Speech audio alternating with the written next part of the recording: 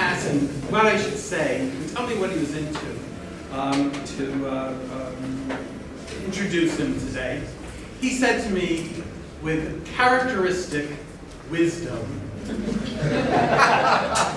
just tell them how we met. And I realized that that really was wise, because Steve is his own persona. And you will find out what Steve's into very easily by listening to his talk. Because Steve Hassan is a man who makes waves wherever he goes. He's a man who has unparalleled wisdom, opportunity, and the ability to communicate with people. And I know that you're going to get a great deal from this talk. So, Steve? Thank you, Bill.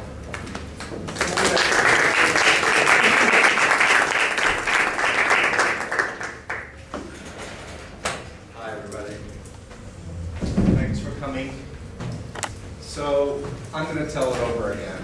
So, basically, it was 1976, and my family had done deprogramming. I had fallen asleep at the wheel of a 80-mile van going 80 miles an hour, so crashed into the back of a tractor trailer truck. I was on what was called NFT, Global Fundraising Team. And I was in the hospital for 2 weeks, laid up, needing an operation, and it was during that time that I initiated a call to my sister, and she was the one person in my entire family that didn't say I was in a cult or I was brainwashed. Everyone else tried to rationally wake me up. All she said is, I love you, I don't understand, or I love you, I miss you, I want to see you. And so, despite the indoctrination, and I was as fanatical as anyone I've ever met in the Moonies or any other group, when I had that time where I was sleeping instead of 3 or 4 hours when I was asleep, I was sleeping in my hospital day after day after day. I called her, and she lovingly just said, you have a nephew you haven't met yet, and I miss you, and I want to see you. And it touched the real me. And that's an important theme of my entire approach, for those of you who read my books or heard me talk. I really believe that brainwashing, mind control, undue influence, extreme influence, and whatever term you want to use, no matter what they do, your true self is still there. Even if you're born in a cult, you're born with an authentic self. A part of you that knows what's true. A part of you that knows what love is. A part of you that is creative and kind and clear. So that part of me reached out to her, and because I was a leader in the group, I got to essentially tell the other people I'm going to visit my sister instead of just asking permission.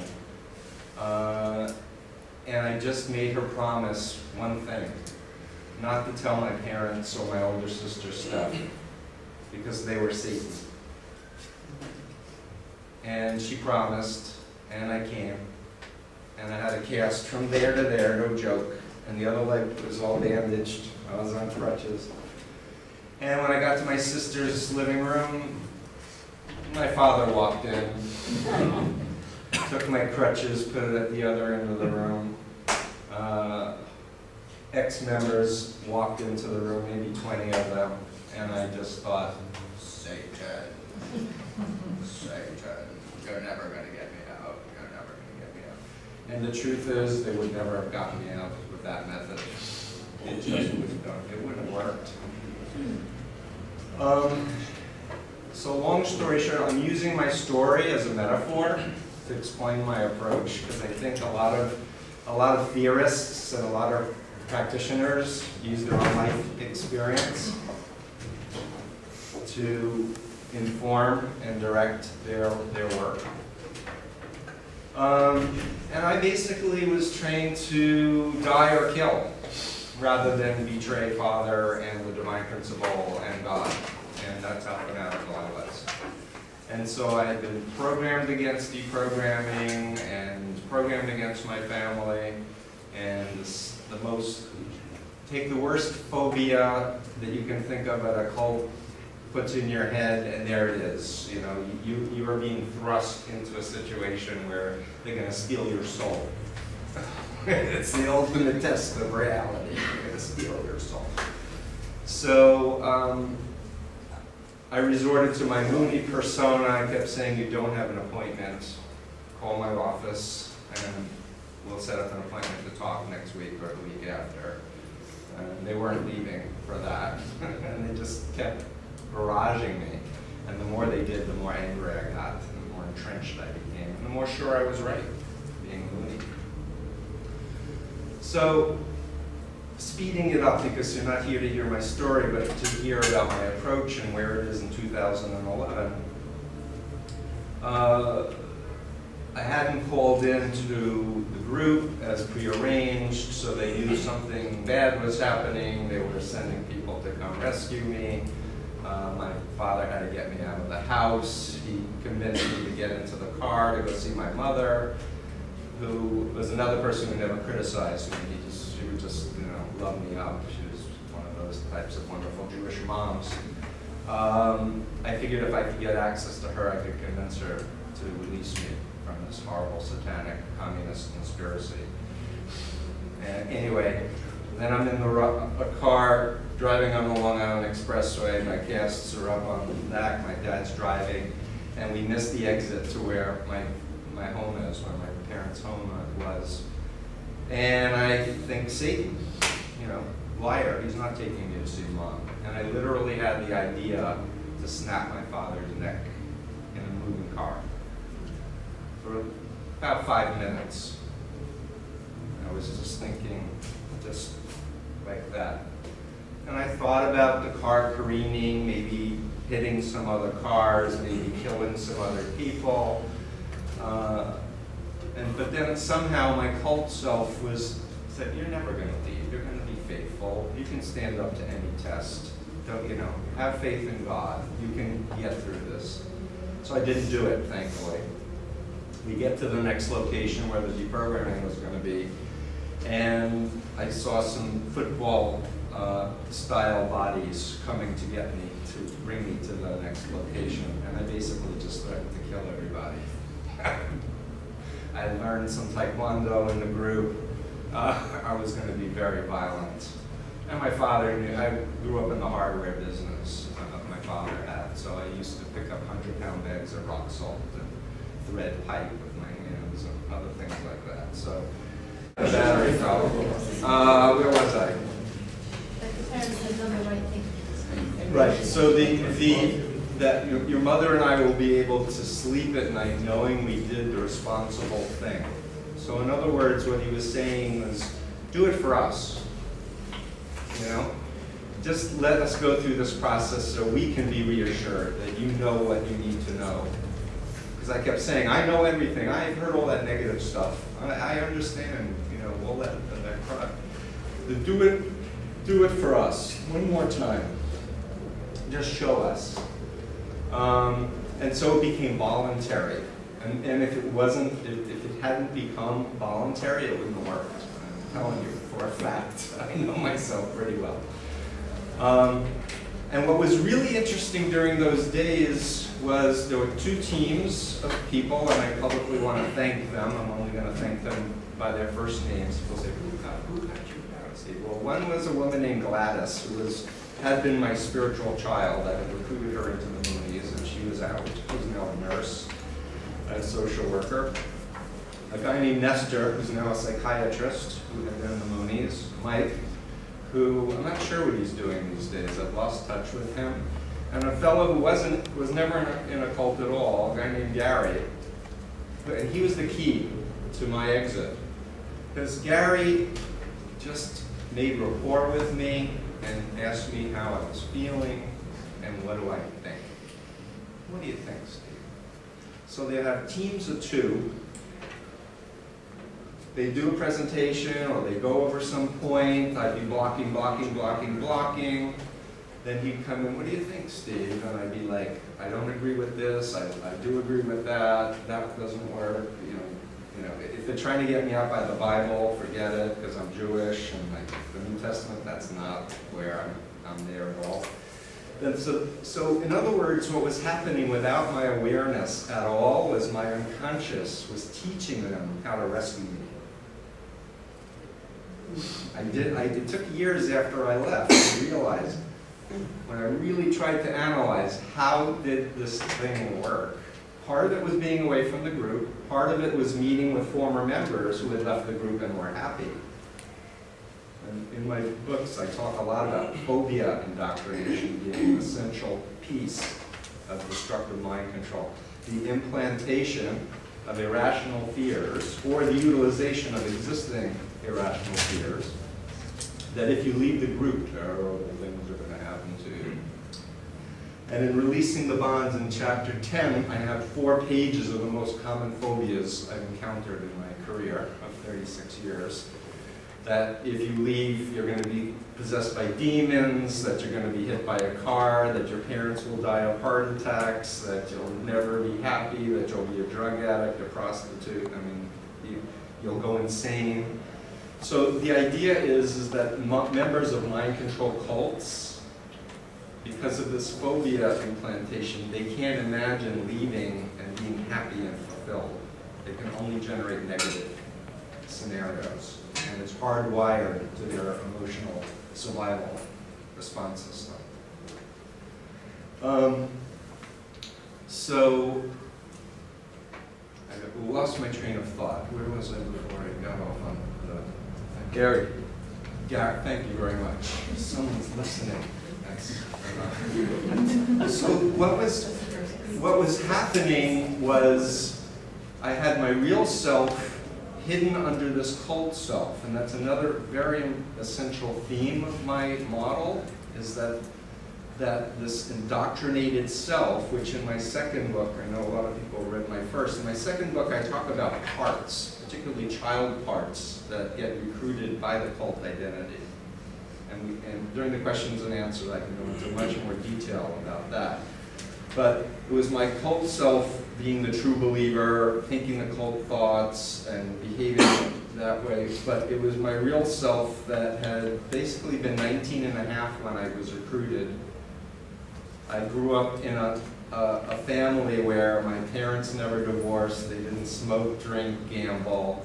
They lived in the same house. If anything, they were boring. They were like so regular. My mom was an art teacher. My dad had a hardware store.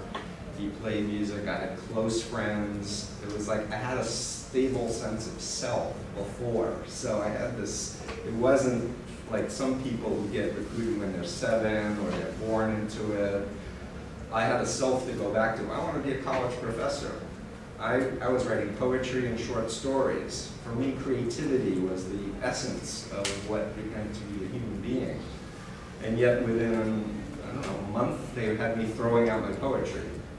Saying, you know, using the biblical story of Abraham being asked to sacrifice his son, and would I sacrifice my Isaac? Only, unlike the biblical story, my stuff died in the garbage can. It wasn't like in the biblical story where the son continued to live. In any case, there I was, unconsciously instructing, because I wasn't being talked at. Well, some of them were talking at me, but somebody was listening. And I was giving them real feedback. It got to the point where on the 5th day, the final day, no, the 4th day, I got to the point where they were saying, "Moonies like Hitler, see, this. And they really were in my face about it, which was the old deprogramming style. And I remember saying, I don't care if he's like Moonies like Hitler. I've chosen to follow him and I'll follow him to the end. And as soon as I said it, I had a chill down my spine. So I'm a Jew, right? I was educated about the Holocaust. So again, this real self, cult self, dissonance that was happening was very, very intense. And then the final straw that broke the camel's back that allowed me permission to start questioning consciously again, it allowed myself to after we assumed the boss position from that lecture yesterday, the executive position, was they asked me to read one of Moon's speeches where he was like totally lying his face off. And I knew it as a leader. And just reading his words, they just said, what do you think? So reading his words, I'm thinking of the 100 lectures I heard him personally do that contradicted that. Only after 5 days in this whole process, I just thought, what a snake, what a liar. And as soon as I allowed that thought, conscious thought, that he was a liar, it's like, if he's a liar, he's not trustworthy. If he's not trustworthy, how can I believe anything he says? You know, he was claiming Armageddon was going to happen in 1877. He was claiming that the world would be rid of poverty and crime and war and pollution. I had this incredible fantasy of the ideal world, the Garden of Eden. The whole thing was like a house of cards. And then I just started crying for several hours, because it was a snapping moment for me. I feel like I got snapped into the cult and I got snapped out of the cult. And I've basically been 36 years healing myself, basically. You know, I'm still here teaching about it, so I'm no longer in a place where I have any parts within me that still believe in Moon or have any phobias about it. I have some fears that somebody's going to hurt me in one of these extremist groups. But aside from that, that's a rational fear, by the way, as opposed to an irrational fear. I'm just incredibly passionate that something better has to come along and has to be developed. And I'm completely believing that the strategic interaction approach, which is what this talk is about, should be an open source model that everybody refines and makes better and finds new contexts to develop it, because it's a process-based model. And you need to have certain theoretical constructs, but even those constructs can be shifted or changed or abolished if something closer to the truth, becomes apparent. So what I want to focus on in this talk, and then I'd like there to be lots of questions and answers, is that what I want to say is that this is a complex systems, family and network-oriented communication strategy that is directed to empowering people to have more resources. Intellectual resources, emotional resources, experiential resources, so that their true selves can have a voice and can have power and can act and do what he or she wants to do. Does that make sense? So people say, what is a cult? For me, it's the behaviors of what makes a group an unethical, unhealthy environment. And it can be the result of one person's influence. It can be a religious organization or a political organization or a therapy organization or a business organization, or it can just be a person or a family system that's employing the bite model, controlling behavior, controlling information, controlling thoughts, and controlling emotions. Those are the four components. I basically took cognitive dissonance theory, Leon Festinger's important theory, where he wrote the book When Prophecy Fails, about a doomsday cult. Who knew that Mrs. Keith had been an ex-Scientologist? I learned that recently, this last doomsday cult prophecy. In any case, he talked about thoughts, feelings, and behaviors, and if you change any one of these, the other two will shift to reduce dissonance. So if you want to, if you have an atheist, and you want him to be a believer, ask him to put their hands together and pray. And they may say, sure, why not? But if they're doing that behavior, it's actually going to create an attitudinal shift towards that belief that maybe there's a God. Because otherwise, why would you do it? As one small example. Anyway, so thoughts, feelings, and behaviors, and I added information. You just flip it around, BITE, behavior control, information control, thought control, and emotional control. They're all on my website, freedomofmind.com, bite model. You can go through the laundry list. And if you imagine a continuum of influence, they're being more destructive, they're being more healthy.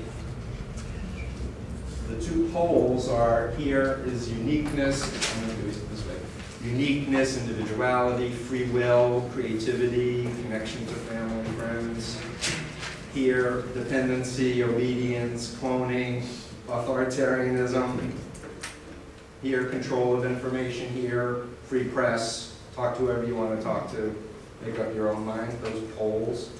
And you can go literally down the laundry list. The more a group changes people's names, the more they change their clothes, the more they change their language, the more they need to ask permission for major life decisions, the more ticks you can make, the more it goes in this direction. So it's non-ideological in that sense. It's just really looking at behaviors. What is happening? And information control is one of the more obvious ones, because legitimate groups, the ones on this side, will tell you up front who they are, what they believe, and what they want from you before they ask you to join or make a commitment. And the unhealthy ones will only give you, spoon feed you, little by little by little, love bomb you, do mystical manipulation, all kinds of other tricks. And you may be in a group for 20 years and still not know what the upper levels are of doctrine. Because information is control. And I operate on the basic assumption that if it's true, it will stand up to scrutiny.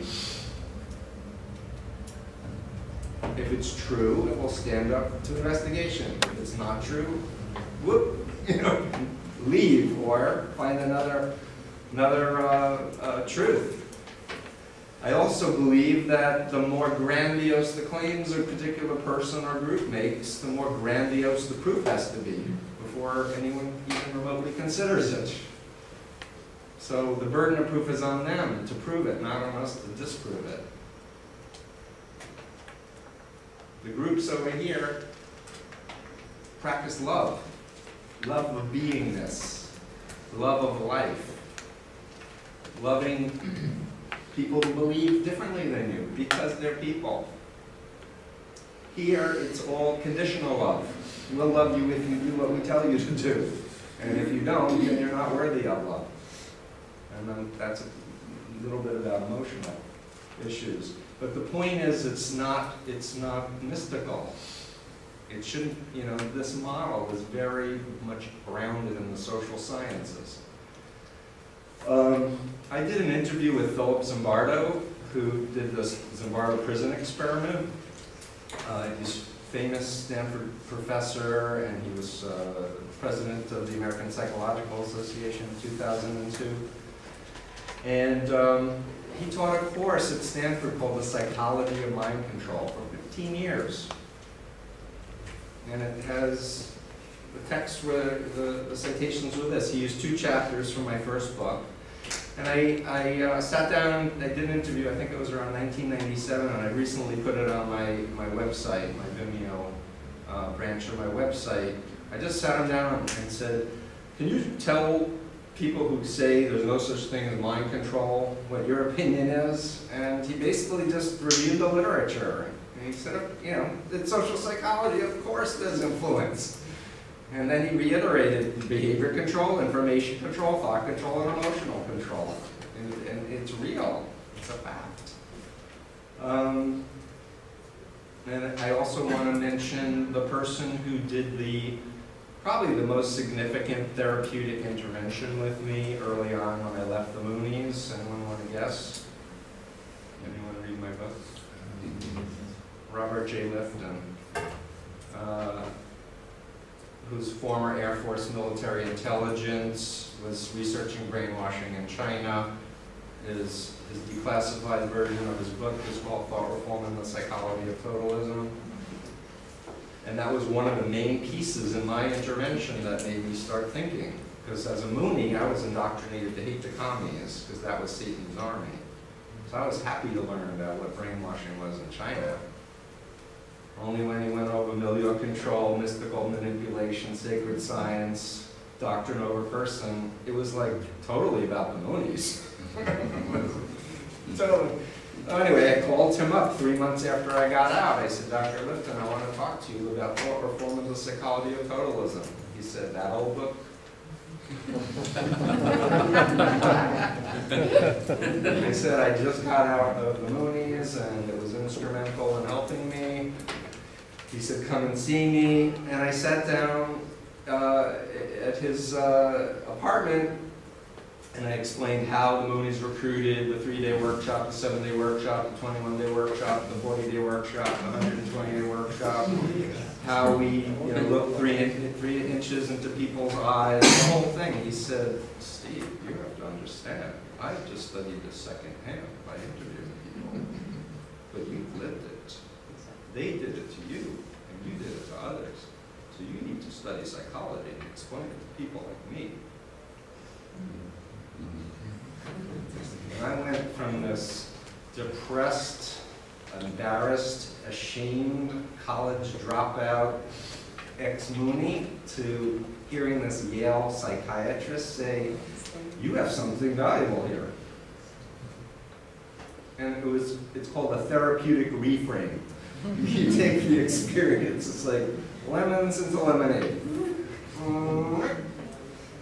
So I wanted to also acknowledge him and thank him. He has a new book out, Witness to an Extreme Century. It's a memoir.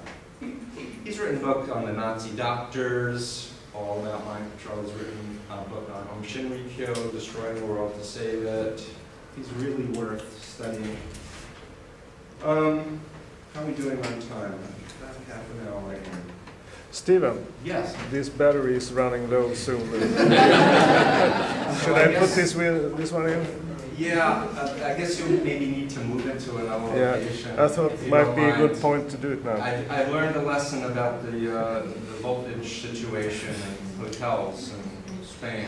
It's a shame because I want to put it up on the website. So, should we just take 2 minutes to... Yeah, take 2 minutes and just plug it in the back and do Extreme Zoom if you don't mind.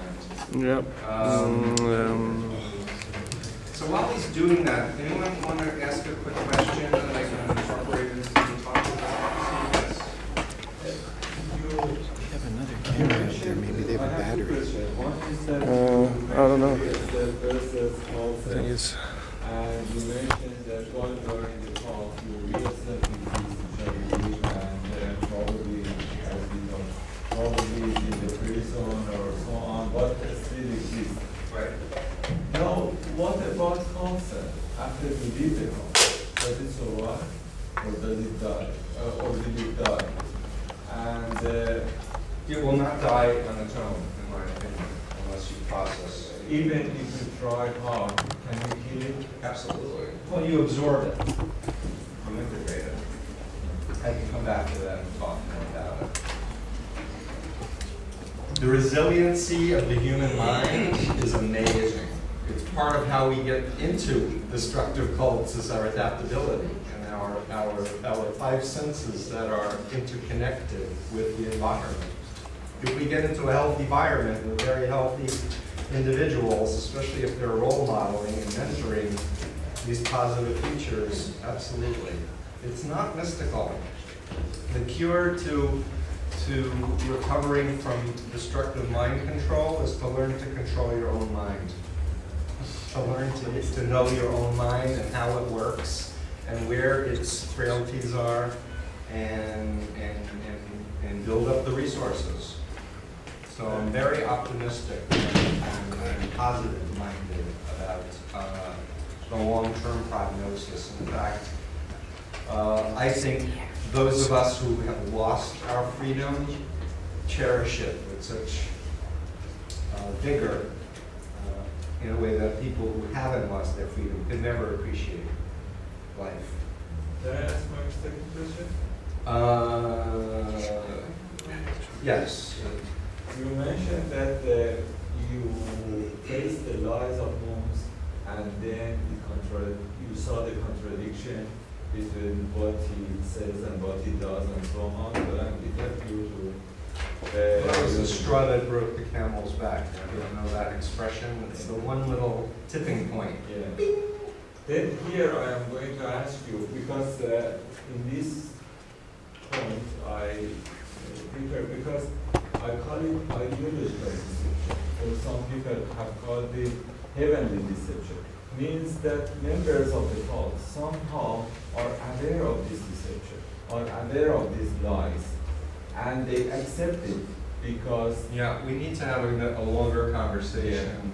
I want to get into this, what the strategic approach is, because I would assume a lot of people in this room want to know, how do you help a friend, a loved one, get out of a mind control situation or group? At least that was my intention of this talk, was to try to describe my methodology, because truthfully, I'm 57 years old, I'm not going to live forever, and what I want to do is teach a lot more people what the methodology is. That's why I wrote this book 11 years ago, is to try to explain it and put it out there so that people can learn. Stephen? Well, Steve, yes, I was wondering if you can't abduct someone, which is what happened to you. Right. Do you have a technique, even if it's quasi-deceptive, of getting a relative or a friend of sort of infiltrating to the person if they're hard to get at? Let me get into the approach. Yeah. So what do? I made a public stand criticizing abduction and forced detention interventions. I was involved with a number of them in the 76 to 77. So what do? So what I start with is assemble a team of concerned family members, friends, and ex-members, and I educate them. Because I was mentioning earlier about creating a strategic network, a complex system of people who understand what the issues are, what is mind control, what is undue influence, and understand the Achilles heels, basically, of the system. So, to just come back a second in terms of my specific practice, I am a mental health professional, and so I have limitations of what my field allows me to do and doesn't allow me to do. So in some ways, it's good because I have legitimacy that I'm a mental health professional, and on the other hand, because of that, I can't lie to a client, etc. So whereas lay professionals or ex-members, they have more latitude to be creative, I have to be in my ethical boundaries. But I guess I'm much more of the position of immense gratitude that my family rescued me, that I got to only be in 2.5 years. I could still be there today. I think it does make a big difference if someone comes out after 2 years versus 5 years versus 10 years versus 20 years or 30 years. And I don't believe in a hands-off, they're an adult, they say they're happy. I understand there's undue influence. The person was lied to, tricked, manipulated, and indoctrinated. They never would have chosen to join this group, in my opinion, the groups that I deal with, if they knew up front what the group believed and practiced. So I am much more, some people say, Steve, you're like, aren't you using the ends justifying the means because you're saying the groups use influence? Aren't you doing the same thing in reverse?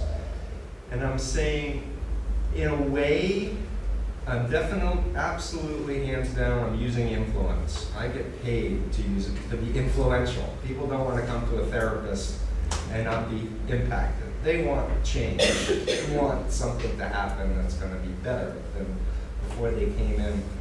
But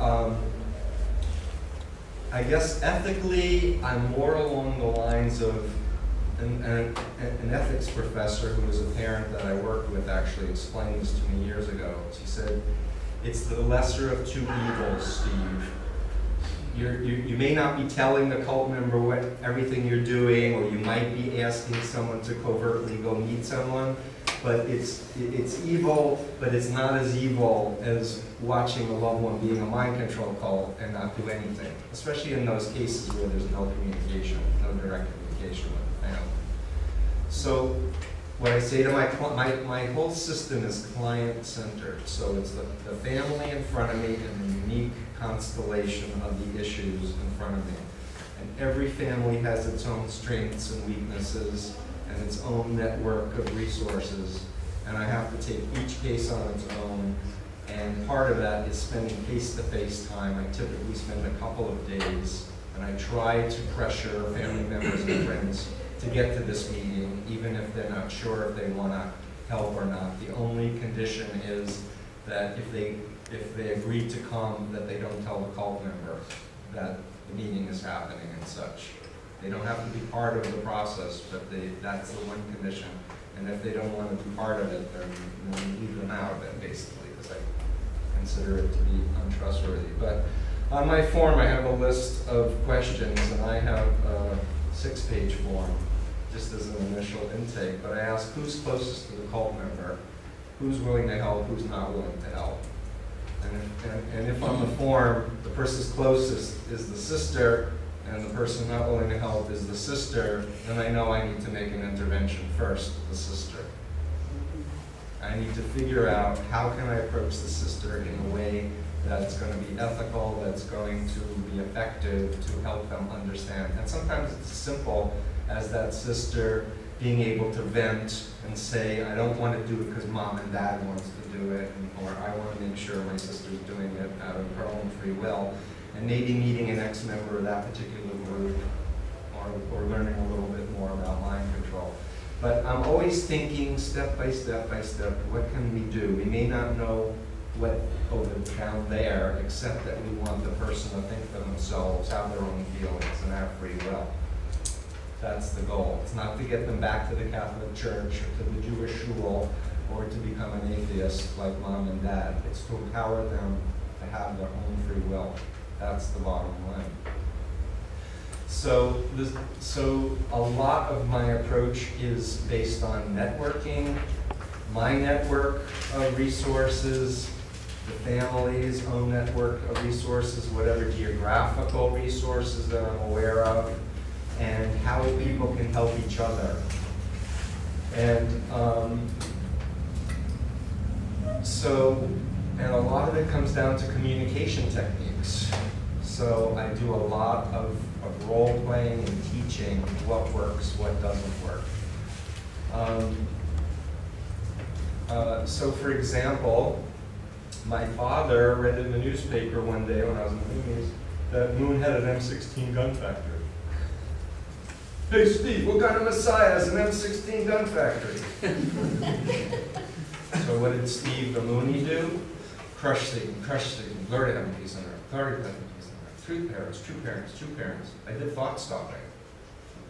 I did exactly as I was indoctrinated. Satan was trying to attack me, attack father, big father. My father's intention was to wake me up. He knew I was smart. I had skipped 8th grade. I was an extra on the classes. He just showed me the facts, so to wake me up. Wrong, made me deeper in the group, and made me more afraid of him, because it's now Satan that possessed him. Get it? Mm-hmm. Intentionality isn't the criteria, it's how the person reacts. That's the criteria of communication. And what you want to do clearly is rapport and trust building, always first. Second, gathering information, meaning asking questions about what the person's thinking, what they're feeling, what they're experiencing from a non-judgmental place. Just, I'm curious, help me to step into your shoes. What do you think about this? How do you feel about that? And it's when you have that foundation and that knowledge, then you can do what I call freedom of mind techniques. The 3-step phobia intervention, the step out of your shoes into someone else's shoes, any number of other techniques. But the average person, they just want to go for the punch. They want the home run. They don't have this, they don't have this, and therefore it's counterproductive. Like my father wanted the knockout. you know? Because in the Jewish religion, the Messiah brings peace, not, you know, automatic weapons. So how could my father have communicated that in a way that would be more along the lines of I could transport myself back to 1974 and whisper in his ear? I would have him call up and say, hey Steve, I want to come and visit. My family never visited the cult. Too afraid. I would have coached them to have dinner and smile and sing some of the songs together. I would have made sure that they were coached to what to expect so they wouldn't get recruited themselves. But they would have done things to establish rapport first. They would have talked with ex-members, learned the loaded language, which words to avoid, because it would bring up the thought stopping, whatever. And then based on that rapport, my father then could have called me up and say, hey Steve, I've got a problem. Oh, got a problem? How can I help, Dad? Well, so-and-so, you know, at shul, or so-and-so at work asked me a question and I just couldn't figure out how to answer him. Oh, okay, Dad, well, what was the question? Well, this guy over here read in the newspaper that Moon had an M16 gun factory. And he challenged me and said, "What? I thought your son was following the Lord of Love and the Lord of Peace. What kind of guy has a gun factory?" And I didn't know how to answer him. What would you advise?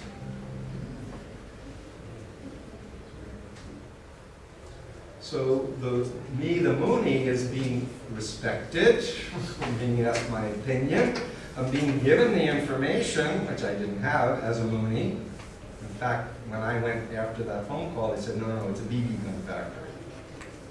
No, BB guns are different than a military weapon. But the point is positioning. And are you lifting the person up and connecting with them in their true self out of love and truth? Or are you trying to shake them, wake them up? You know?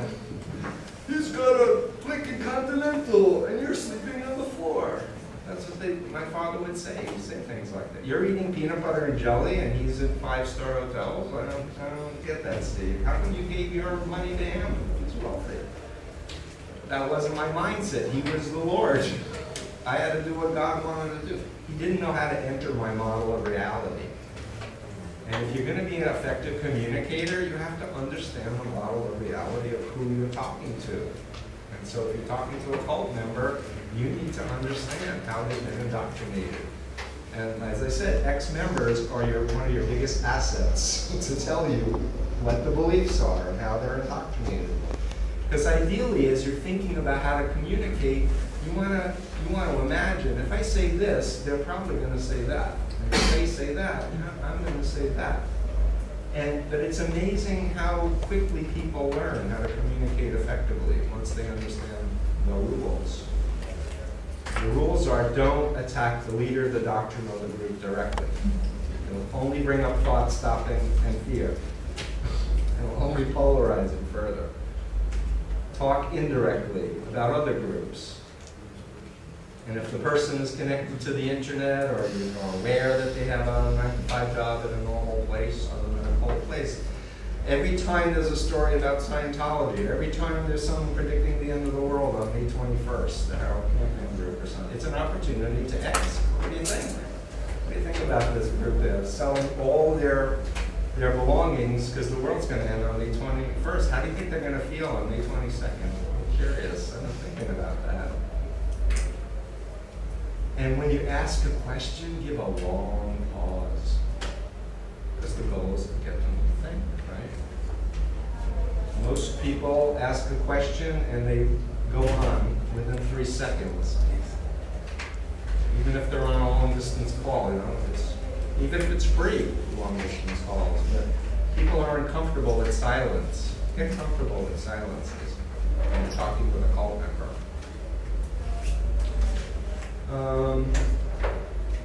Use personal examples. A lot of. What did you do today? What's up with you? Start with telling them about your day. the good things of your day, the not so good things of your day, what you learned, to the extent that you can draw in things that you know their authentic self would have liked. Oh yeah, I got to see the Picasso Museum when I was in Barcelona. I got to see some of the earliest sketches.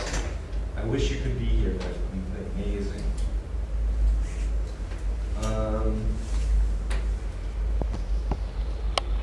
So,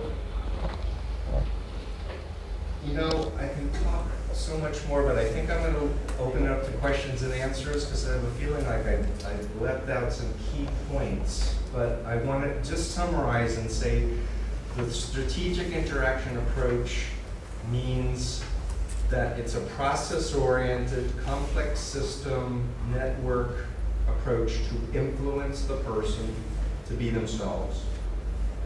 There's no bigger agenda than that. It's not to get them to go to a certain law school, a college, or a church. It's just for them to be able to think and act for themselves. And that there really are specific principles, the do's and don'ts, that I have found work better or not. And the one universal with people in cults is the cult identity thinks they know the truth. They think they're in the superior organization on the planet, and everyone else isn't. So talk about the other ones that aren't, and draw out the parallels, but not too directly. Let them make the connections within themselves. Ask those gentler questions. In my intervention, if you have rapport and trust with them, they will tell you what they need to get out. They will tell you what they're missing, or they'll tell you what's blocking them. And I tell you universally, phobias block people.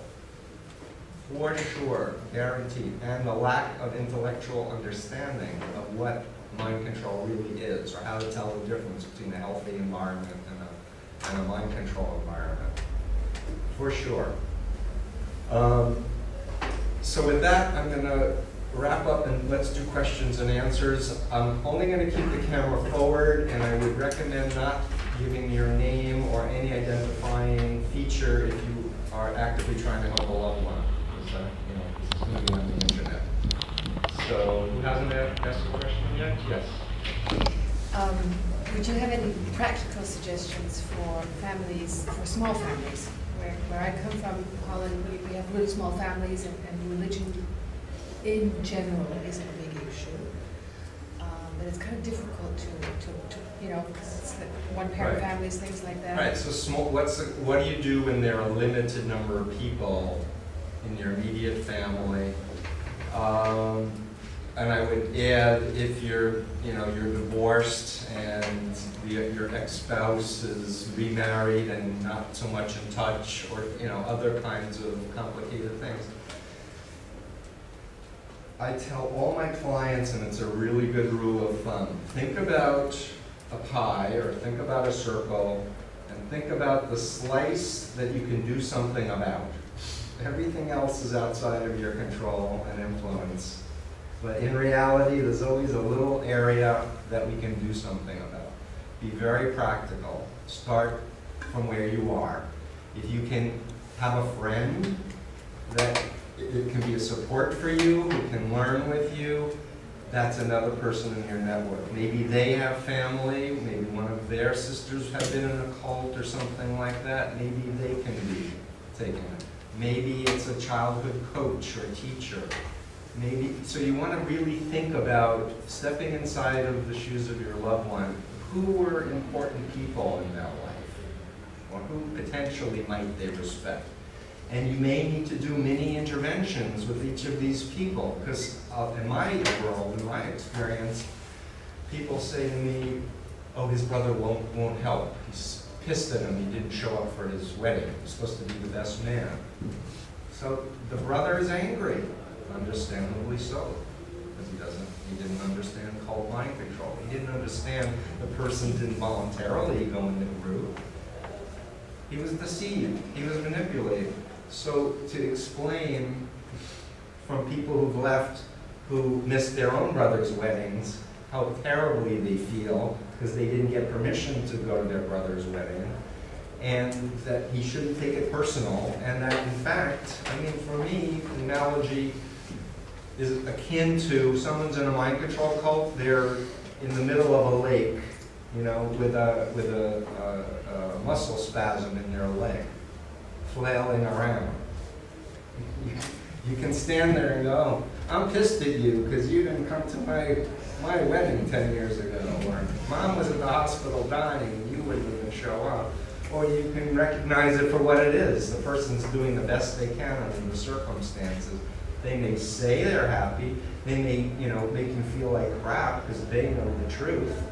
But if you understand what is going on with these cult groups, you can have that perspective and compassion to say, no, they're in trouble.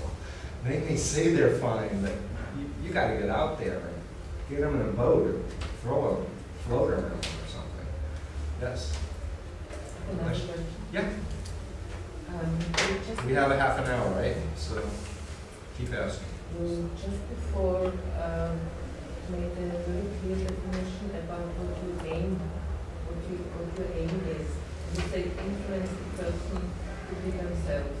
Is it that as a similar definition to what mind control is for you? A short, clear definition? Well, I think you're asking me a definition of what destructive mind control is? No, what it is for you. Such a clear and simple definition as you say what your aim is. So for me, a simple, clear definition of what a destructive mind control environment is, it's a pyramid-structured, authoritarian relationship or group that uses deceptive recruitment, so no informed consent, and behavior control, information control, thought control, and emotional control to make a new identity that suppresses the true identity and is obedient to the leadership. That's my media soundbite. But I mean, you need to be able to answer if your loved one says, so what is a cult anyway? You have to be able to say, well, there's some good cults and not so good cults. It all depends on the behaviors. Okay, what behaviors? Well, for example, the healthy groups have free access to information.